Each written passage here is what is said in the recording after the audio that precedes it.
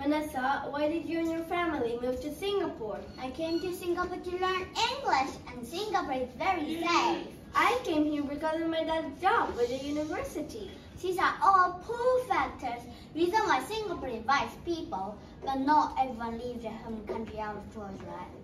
According to the United Nations, there are 37.6 million refugees today, and almost 7 million are asylum seekers. That means that they are forced to leave their homes due to war or conflict. Welcome to our celebration of learning. We inquire into where we are in place and time. Our central idea is people and places are changed by migration. We looked at this central idea to the lessons of causation and change. What are the reasons for moving to new countries or places? How do we change when we move to a new country? We develop our thinking skills by learning to ask open-ended questions while interviewing our family members for their migration stories. Today, I would like to share with you an event that happened in Western Australia in the 1930s. Hundreds of indigenous children were taken away from their family because of the color of their skin. As a result, they lost their language, culture, and their families. Please enjoy.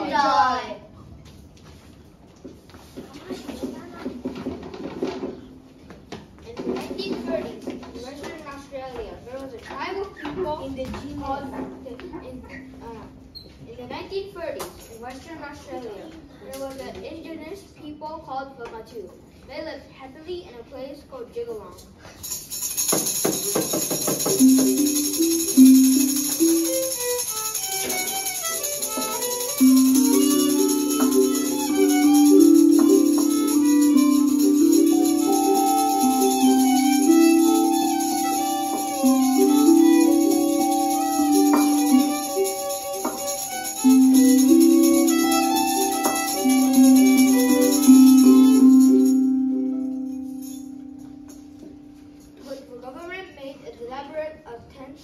To remove the indigenous people from the population of Australia.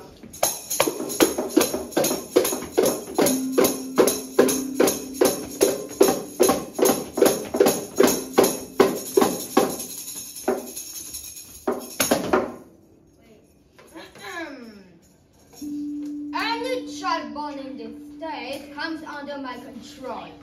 Our task is to teach them to do things the right way. Never go back! I don't want you to take away my kids! The government of Australia has become the legal guardians of the children till they reach the age of 21 years old. Take them!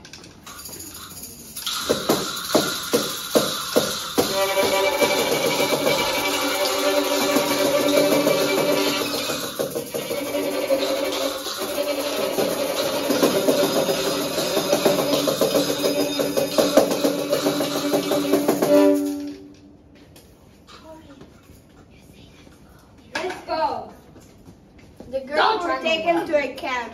In the camp. Sit down! You can't eat till I say so. You may eat now. Eat with a spoon! I think they are so mean to us. I also think so.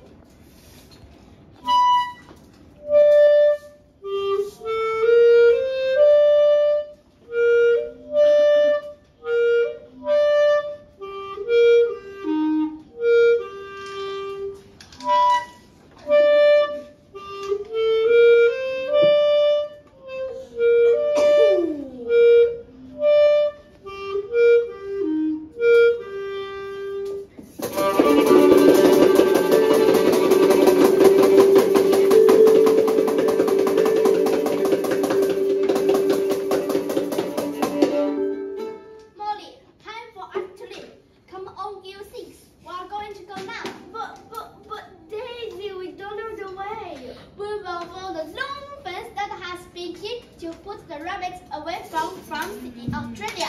It's called rabbit proof fence. But Daisy, how will we get there? By walking. Okay, let's go.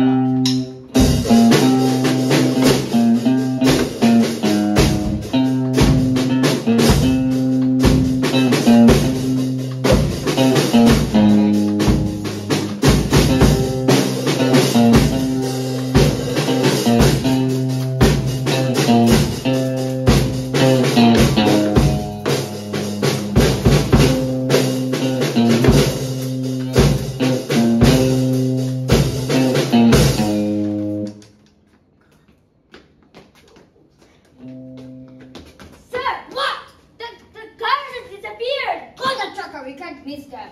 Yes, sir! Tracker! Tracker, pull them to the riverfront. We can't miss them. Yes, sir!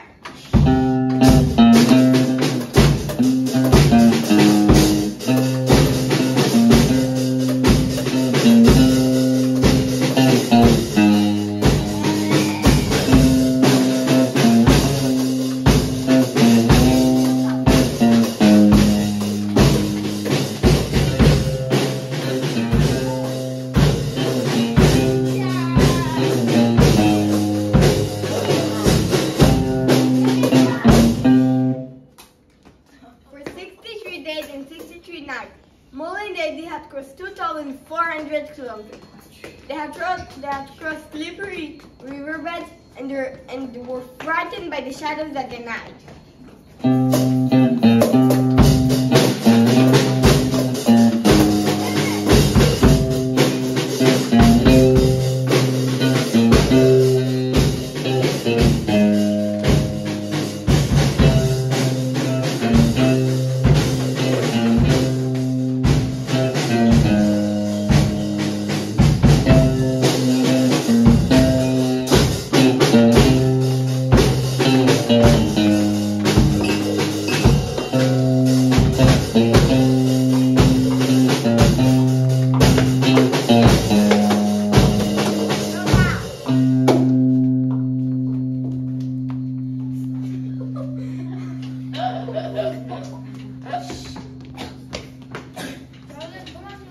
Sir, we cannot find them anymore. What?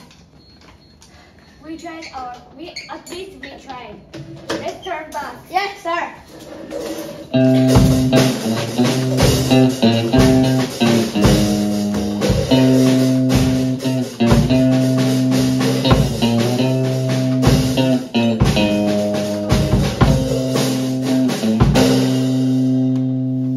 For 68 days and 68 nights, Molly and Daisy finally arrived home.